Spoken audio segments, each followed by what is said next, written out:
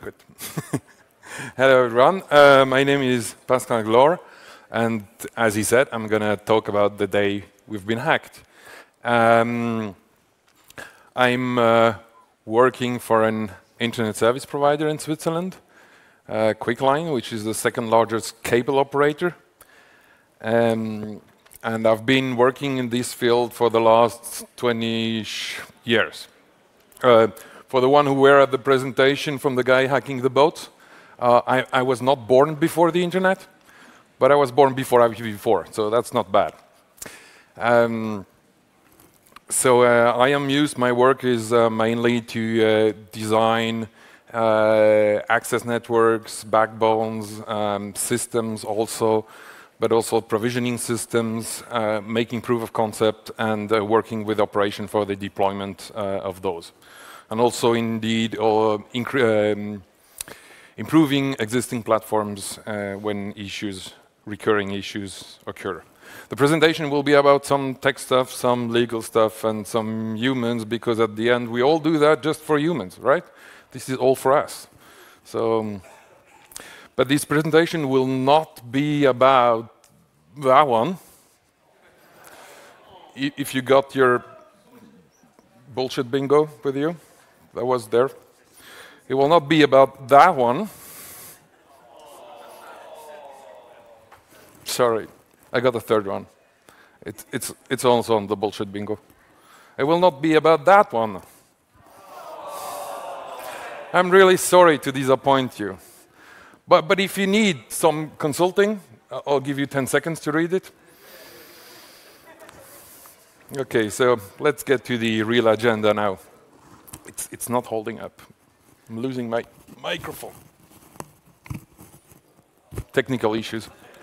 Okay, so I'm going to tell you a story, which includes an investigation. It also have lawful intercept. For the people who know me, I'm a big fan, kinda, of lawful intercept. And then the lessons learned, because that's mandatory when you're in trouble. You need to improve yourself. So let's go to the story. So it always starts with tickets, right? So you get tickets. I got microphone issues, really. It's not holding up. I need an engineer. It's too narrow, I guess. Ja, maar links is een koning of omhoog. Het is goed knap. Okay. Let's see. So it's like usual day. You're working, and well, at first you don't realize, because these tickets, they come on the help desk, and like you get a customer, he can't send emails, and for some reason, and then you got a second one, and you got a third one, and then some pattern appears, and the help desk is escalating to second level, and they're like, yeah, what's going on? Let's try to check some logs, and at the end they don't know, so they escalate to third level. At some point it lands on your desk. So you go and you check what's going on, and you realize that Swisscom started rejecting all your emails. So you're like, oh, yeah, we can do that again. So thanks to a close networking community in Switzerland, you can get the guy on the phone pretty quickly. So I found the guy, I called the guy, and so that's, yeah, sorry, went too fast. So I start talking with the guy at Swisscom and say, well, what's going on? And say, we got a lot of spam from you. And say, yeah, well, spam, that's normal. And he was like, no, it's really huge, and it's from a very specific IP range. And so that's kind of strange. Which IP range? Well, give me the IP range. And it's like, oh shit. That's exactly the whole IP range of FTTH, and only FTTH. So that you realize, we do have about 90% of our customer are DOCSIS cable customer, and about 10% are FTTH. And the whole is about 200,000 customers. So I was like, yeah, okay, FTTH, thank you, we'll check that. Okay, so you start thinking, and you're like, okay, that's not going to be a Trojan or some virus or some whatever the customer. It can't be. It can't be the customer, because otherwise it would happen on the other connections too. You get some randomness indeed, but still you wouldn't have like 10 times more on FTTH and almost nothing on the other side. So that didn't make sense. So it had to be the CPE. But how? So to give you an idea how this works, because I guess not everyone is in networking here, this is your typical FTTH setup. So let's start with the customer LAN. You got the customer LAN, you got the typical optical CPE with eRouter function, IPv4 NAT, IPv6 routing, maybe some firewalls, maybe some access points. You got your fiber uplink. This is a fan. It does not make wind. Well, it does actually. The fans do have fan. That's a fiber access node. And they concentrate all the FTTH connection, and this is simplified a layer 2 bridge, and it's brought back in a central point in the network where you do layer 3 aggregation. So the next hop on layer 3 IP from the CPE is the BRAS, and the BRAS will do the authentication. They do what's called IP session, which means that if they see a DHCP packet, they will make a radius request, they will authenticate the customer, it will receive the speed profile and stuff like that, and then the customer will be able to go out to the evil internet there. Okay, so that's for the topology so that you understand. So the public address, they come until here. There is no NAT up there, and V6 is routed through. The device here, it's that one. So now you know. Oh, I'm sorry, again. That's the device. And that was the suspicious device. So all the customer we looked from, we asked system to give them some logs, some IP addresses. Like you got some timestamps and IPs. We also checked our mail servers, and but we didn't really find something in our side. So Swisscom gave us some data points, and with that we could quickly figure out that it was this one, because we had two models of CPE, and it was only this one. So what do you do next? Well, you start investigating. So let's go to the investigation. So we're pretty sure it has something to do with the CPE. We still don't know how or why this is happening, but let's go on. So what are your tools? So we know it's obviously not customer originated. So we have NetFlow. Everyone knows what NetFlow is? More or less? Okay. So quickly, you just from the router, you export flows, which will give you a source IP destination, source and destination IP, a port, volume, and stuff like that. No payload. We also did some direct tapping using the lawful intercept features. It can be useful. So to sniff the traffic of certain of these customers, to try to find out what was wrong there. And also we have some sort of shell on the CP, kind of proprietary. Yeah. So we got some netstat-like command there. But still, this is the issue. This was our biggest issue. This is why we haven't found anything for hours, because the NetFlow, the direct tapping, the netstat, it was obvious. We had it in front of our eyes, but we didn't saw it because we made assumption and ignored it. And this is really the worst, because you have to use your brain not to do that. Yeah, it's actually not that easy. You really have to think. First thing you do, you have your TCP dump, or you've got your pcap file, so you're trying to find out something, so you start to exclude things. First thing you see, SSH scanning. What? Gone. We don't need that. We know it's scanned all the time. Yeah, well, it was there. So, indeed, it was SSH. So we finally found out by looking at the net stats, because the net stats, the connection were really permanent. They were not like scanning where we'd see them coming and maybe a minute later going again. They were permanent, and that was pretty suspicious.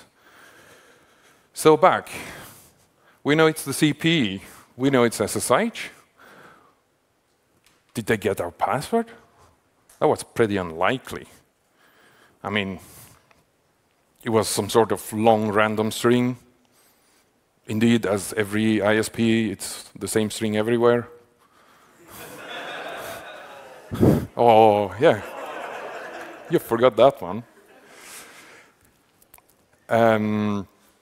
So it was still pretty unlikely. It's not impossible, but still unlikely. It had to be something else. So we tried SSH the box and time a wrong password, see what's going on. And that's what we saw. I guess some of you are getting this. I'll come to it later. So we SSH'd. We entered some random, well, just pressed enter, actually. And yeah, you can't log in. You still got the prompt. Yeah, now just extend a bit your commands.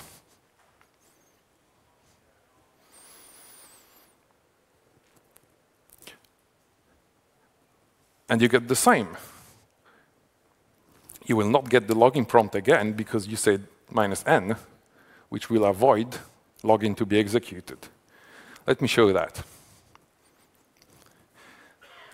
That's your normal authentication. You get your client, you get the valid password, you go to the daemon, you have some, because this device is proprietary, PAM-ish stuff, whatever, which I have no clue about. We don't have access to that, which will say, yeah, that password's fine, and it will return to the daemon, yeah, that's the shell. Cool. Now, if you go with an invalid password, the PAM-ish thingy there said, well, no, the password's not good. So it's OK. Give /bin/login. But it's OK. You can get in. And you just get the shell login. OK? So we tried that. And we're like, OK, we can SOX proxy through now. That works. But we're still puzzled because after 2-3 minutes, the whole session timed out. And the session got kicked out because you didn't log in. And that's where the -n command comes, where you tell the daemon, I don't need a shell. I don't want any shell. This is something you typically use when you do SOX proxies. So same happens, invalid password, you go to PAM, it says password is wrong, and I'll give you, well, it's probably actually giving the login, but SSH then says, well, no, the guy doesn't want any shell, so it's fine, just stay there. So the device didn't really got hacked, but it got abused. Nobody got on the shell. Well, they got on that shell. So fine. The cause is pretty clear. SSH was open to the world. That was not a good idea. And it was not our plan. It was a misunderstanding of the documentation of Huawei. And they were talking about firewalling in the CP. And if you know IP tables, what they mean by firewalling is input. But what we understood was forwarding.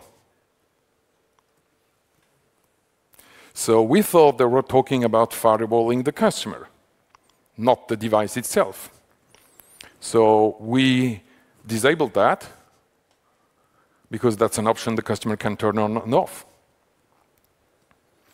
But the problem is that opened SSH to everyone. And yeah, indeed, we made a ticket at the vendor saying, like, what the fuck are you doing? And what can you do? Works as expected. Yeah, we didn't expect that answer, actually, so that was fun. OK, so resolution. That was pretty easy. You just fix that setting.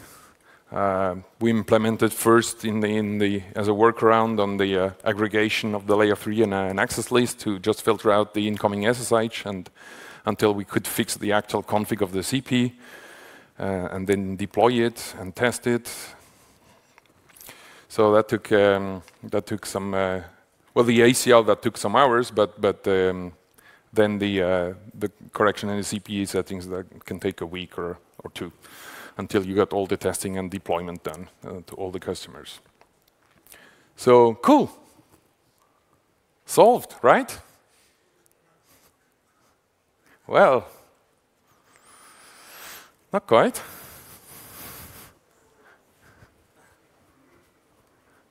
See that coming.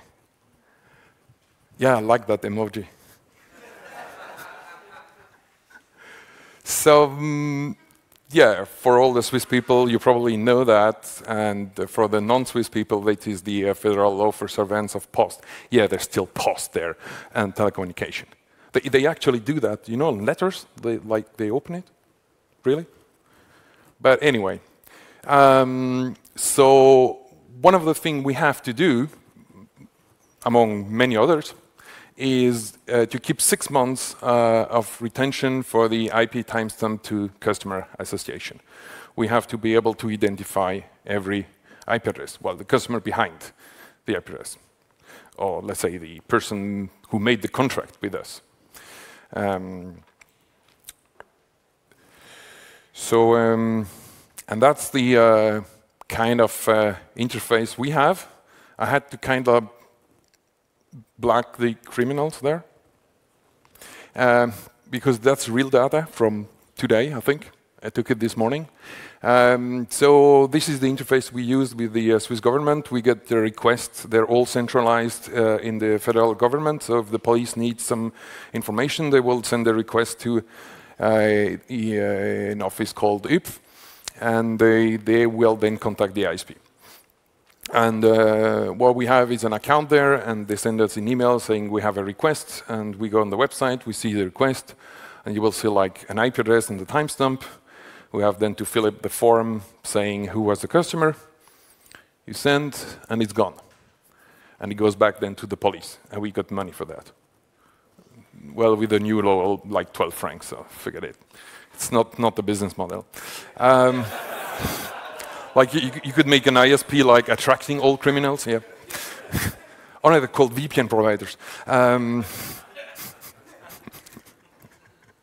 So you see, that's actual real data, and you see the amount we have. It's not that much. Maybe some week we might have 2, 3, 4 requests for an IP address, but usually it's still pretty low volume for a user base of about 200,000 customers. Okay. So what happened? What it didn't tell is that happened beginning of December 2016. So I forgot to put that somewhere. So yeah, that's exactly what happened.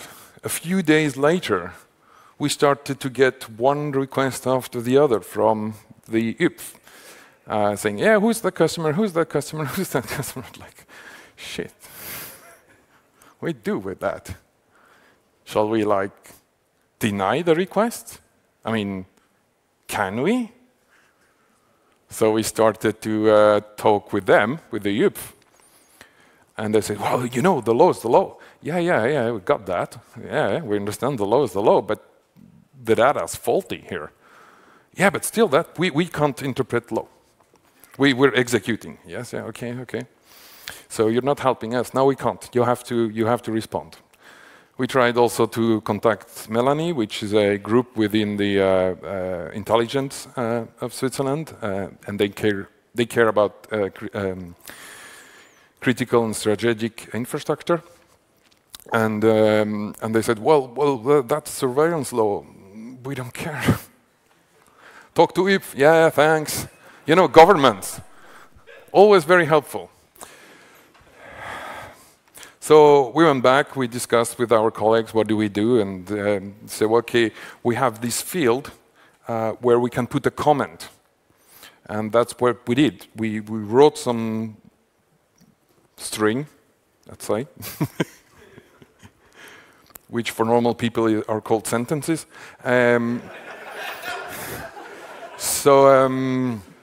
Explaining that the likeliness that the customer was actually the criminal was extremely low because we had a security issue.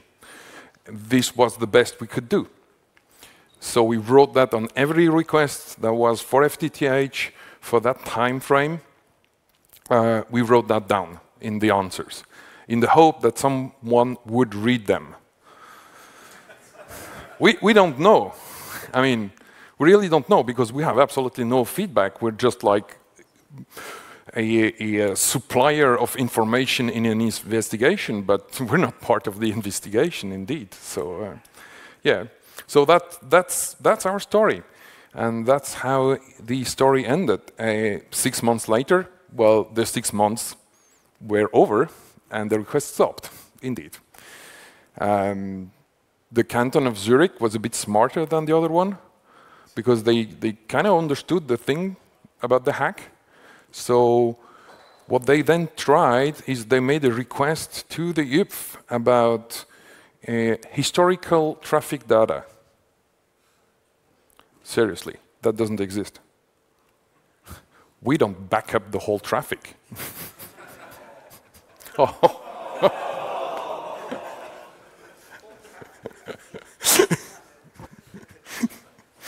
So we got that request, and you know, UPF, they're just following the law, right? So they proxied that request to us, and we're like, guys, that doesn't exist. We don't have historical data on IP. You got it on voice. We're talking about NetFlow-like, so connection information. In voice, it would be like your CDR, where you got all the calls, you know who called who, but you don't have the payload. So they expected us to deliver them that.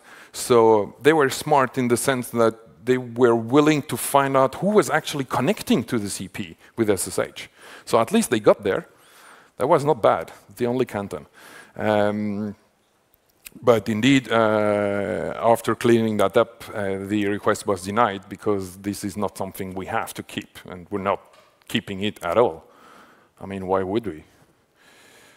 So, okay. Now let's go to the lessons learned. Well, I think one of the most important is if you don't want bad weather, don't deploy in a hurry. I know in our field, at least in networking, we're always in a hurry. All the projects are always delayed, all the features are all missing, everything is half finished, but you still have to deploy because of the market, whatever. So it doesn't cost you much to do a quick port scan. I mean, that's going to take you 5 minutes, really.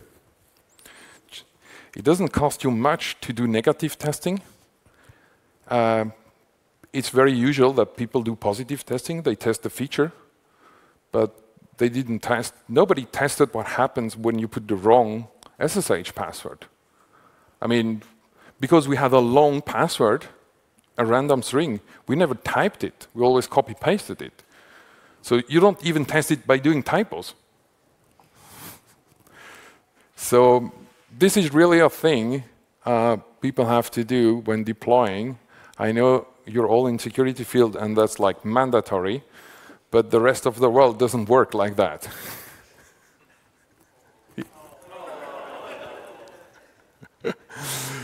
So it doesn't cost much to do some basic testing. I mean, it doesn't need to be like a pen test or anything, but just like verify your feature are behaving as you expected them to behave.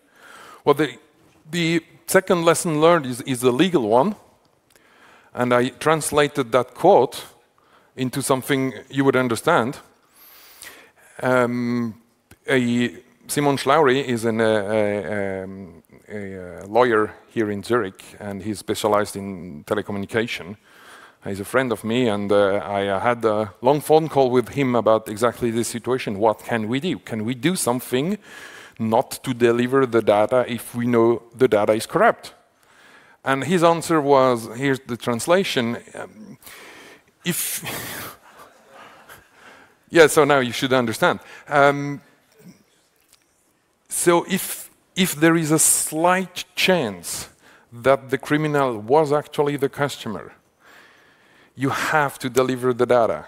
Even if it's 99.9% sure it's wrong, it's not 100%.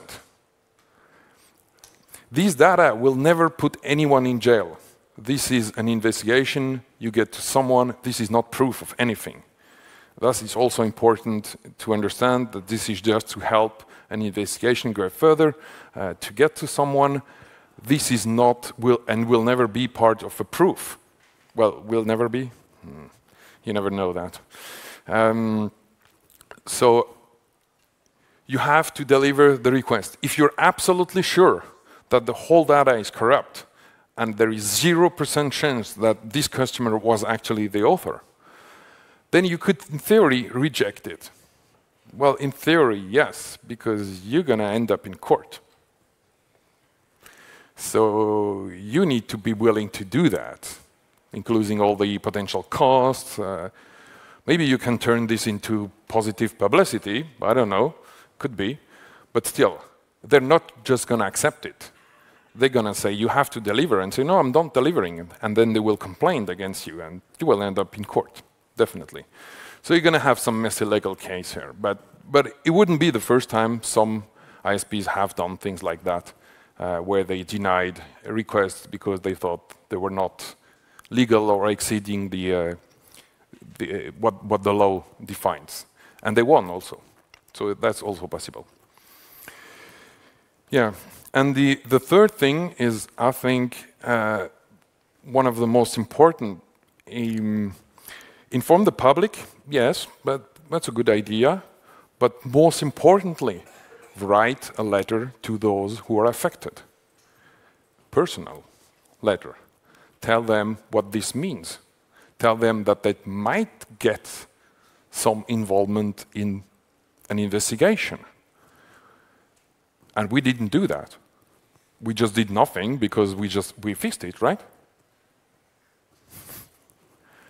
So I think this is, I would fight now to do that.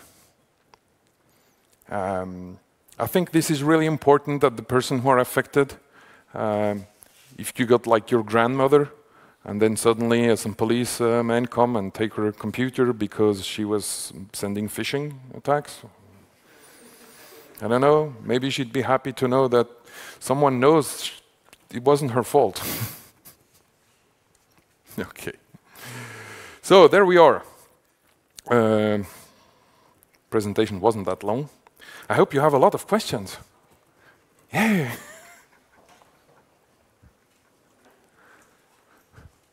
You have to. We're in the same team.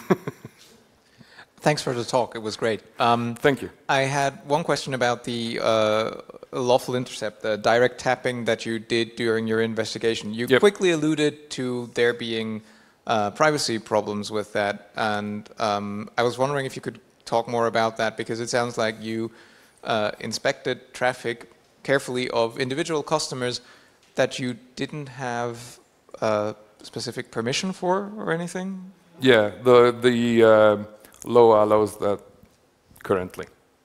It will not at the next revision.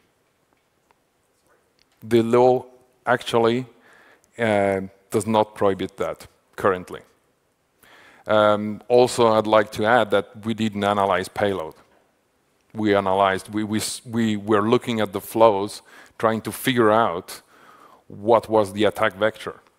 And there might have been some customer traffic. If I remember, it was in the middle of the day. It might also have been that there was no customer traffic, and most of the traffic was actually criminal traffic. But we don't know for sure. But yeah, the tapping thing, it's always a hot topic. I completely agree, and I think like sane people can handle that. Where you tap the traffic, you look at what you're searching, and when you find it, you just delete everything. There is no reason to look inside. There is no reason to go further than needed. I think if you keep your sane mind, you can do things like that. Is that okay? but just to complete the revision of the telecommunication law will actually prohibit the touching the payload anymore completely. That will be black and white, pretty clear. Yeah, thanks for the talk, and it was really interesting and fun. So you mentioned NetFlow data. Yeah. So didn't NetFlow help you to find out where these SSH connections were coming from? No, because we excluded them. Oh, so you didn't have NetFlow data for SSH? Or no, we had we had NetFlow data, and we looked at the data, and then we were like, yeah, that's SSH, so we just removed that. We didn't. Oh, okay. But if you have NetFlow data, or you don't have NetFlow data from SSH. No, we did. But we had the NetFlow data. We looked at the NetFlow data, and we didn't find the pattern because we excluded SSH, because it was obvious that it was not SSH, because we know scanning all the time. So, and then we didn't find, so we went to the next step, trying to tap a specific customer. Because on the NetFlow, we had the whole thing, like all the customers. So we're like, maybe let's find a customer that's actually not generating traffic himself, and maybe we'll see the pattern. And that part helped, but not completely, because again, we saw SSH and we excluded it. That was the part of assumptions. You make assumptions, and that's killing you, because you're blind. But so we found that on the NetStat at the end. But after you found out exactly what happened, didn't you have NetFlow data to go back and look at that? But I mean, after we were not interested by that. Okay. Because that's not your focus point. You got an abuse case, and you want to stop it. And we don't have historical NetFlow data. Okay. That's the point. Okay. For that specific thing. Mm-hmm. So yeah. Okay. I got the point where we could have traced back the guys, Yeah, so but you don't have historical. They're always coming from other proxies. So. Yeah. Okay, thanks.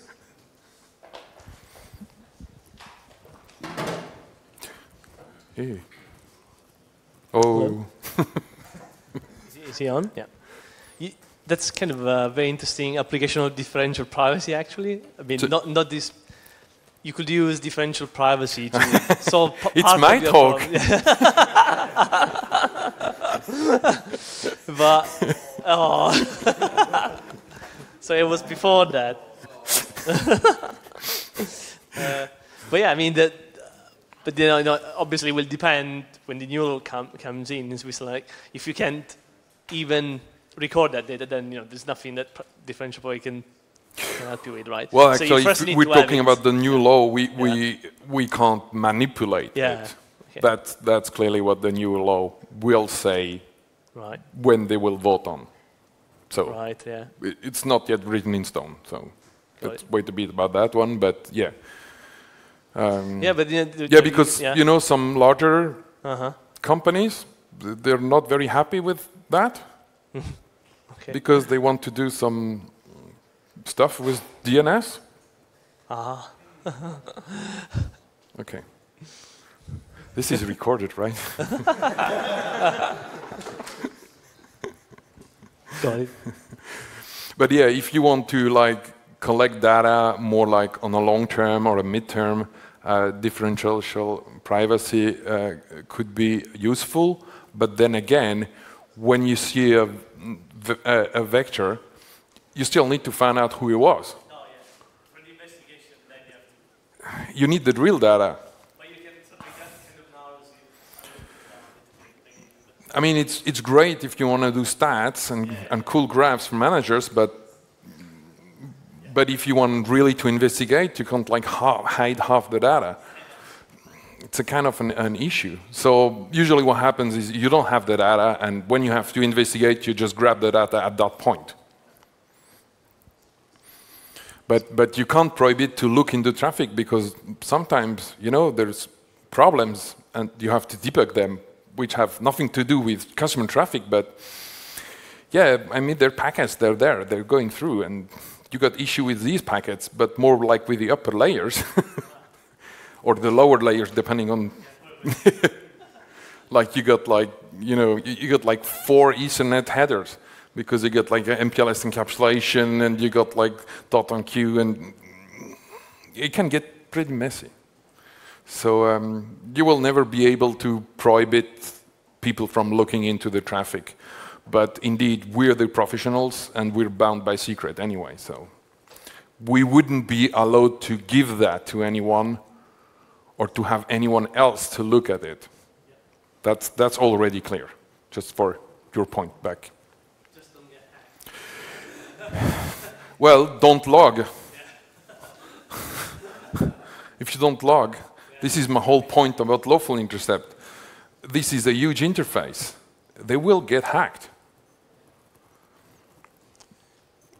So how long did it take from the beginning of the first email at the end, and what sort of like management pressure and communication was going on through the whole thing?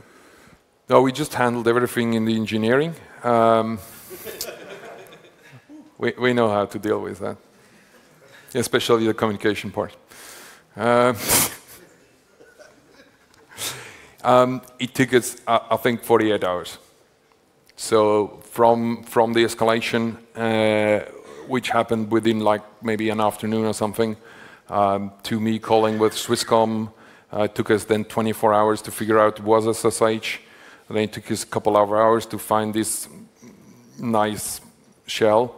And then we implemented the workaround to just filter inbound SSH, which indeed then some other customer complained because they couldn't SSH. But then a week later we fixed it on the how it was supposed to be implemented. Other questions? We have plenty of time. We have plenty of time.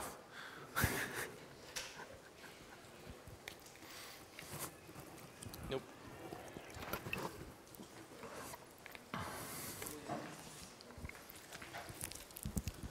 Can you say something about the bandwidth? Was it IPv4, IPv6 incoming, outgoing? And can you say something about attribution? Was it China, Russia? I thought you were going to ask about blockchain. V6, V4, yeah, well, I'm not calling them like that anymore. It's IP and legacy IP. I'm kind of the advocate for V6 in the company. So I'm always bitching everyone who brings a new device and say, did you configure V6? No, we don't need. Yes, you need to. Did you put it in the DNS? Oh, we have to do that? Yeah, you have to. Well, is your service listening on V6? That's the next problem. And what was the other question? No. Oh, yeah. No, bandwidth. No, we didn't really notice anything on bandwidth. It was probably more like phishing, scams, things like that. It wasn't really relevant in the whole traffic. So on this setup, we got about 15,000 customers. We got a 40 gig link. No, we got 4 times 40 gig links for that. If you got a gig more, you don't see it. We don't know how many sources there were. Maybe it was just one. We don't exactly know how many devices were affected, but we expect a lot for Swisscom like blacklisting us. A few hundreds, I guess. Our best guess is some guy found about it and put it in some forum. But we never found any trace about that. And depending on the workload you have, you just go to the next thing. because you solved that one. And that already delayed your current project because that was not expected. So, I mean, if you have a lot of time, you could do a lot of cool stuff. Yeah, right. We could have traced back the guys. We could have maybe found a forum where the information spread. We could have maybe informed, talked with Huawei, informed other customers of them. We could have done many things, yeah. But that's usually not reality, at least not in our business. Attribution? I don't know. I think it was local. Could have been local because the targets were local. So I'm not sure about that, but because we never had any international request. All the requests we got from the police were from Switzerland. So the targets were all in Switzerland. So I don't know, maybe it could have come from somewhere else and the target was Switzerland and so they preferred a Swiss proxy. I'd say it was Swiss. Nice. Quality attack.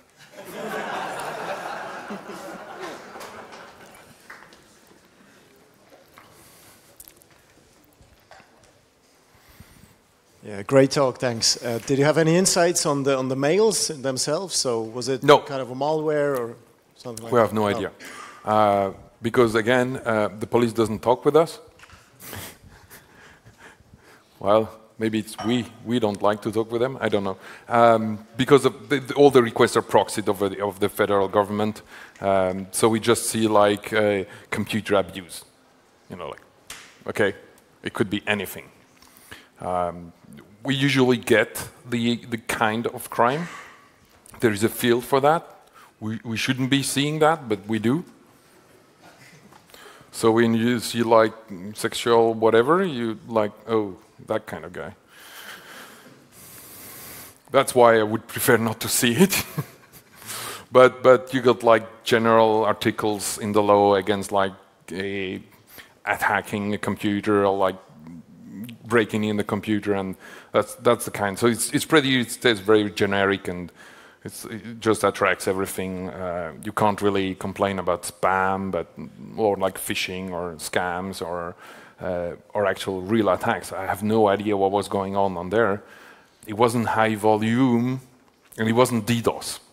So that's pretty clear that it wasn't DDoS. Over the SSH, you can't really amplify. There is no interest in that, because what would be the point to send all the traffic down there and then back up to a single customer? If you can amplify, like if you can send a packet that is 100 bytes and you get a response from 1,000 bytes, you get 10 times more traffic. Then it becomes interesting. You can do that with DNS and things like that. So you can you reflect, if you send a gig to 1,000 customer, and you can amplify 10 times, you spoof the source. And the source IP you use is the victim, and everything reflects back to the victim 10 times or 100 times bigger. So that's interesting, but in that case, it's TCP, so you can't really spoof. And well, you can spoof TCP, but you won't establish the connection. So if you want to do the SSH, you will have an overlay, a head. So you will actually have to send more traffic than what you will be able to attack. So there is no point except maybe in hiding. Which maybe, yeah.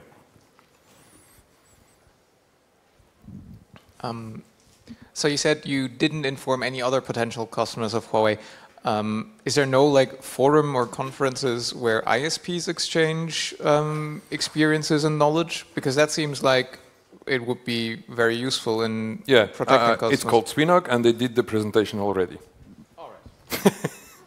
It's called SWINOG, it's Swiss Network Operator Group. We have 2 meetings a year at the Gorten in Bern, on top of the Gorten. It's a nice place.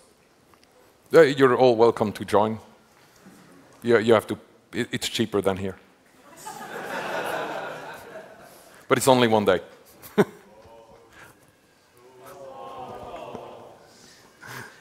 You said that firewall ruling works as designed.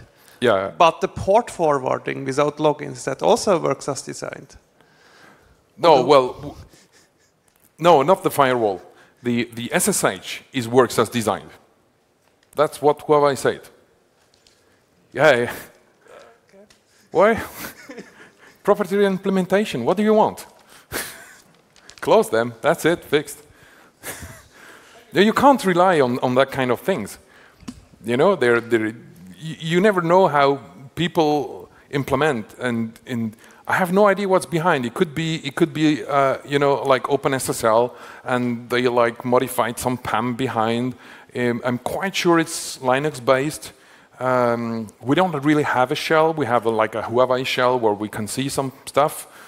You can do some PS, you see some processes, you have like some netstat-like command, so it looks like Linux-ish with some custom shell on top of it. But why did they completely change the behavior of PAM? No clue. Other questions?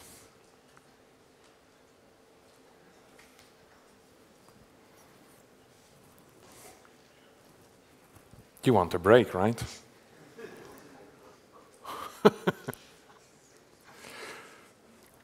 So, no more questions? Okay. Thank you to the speaker.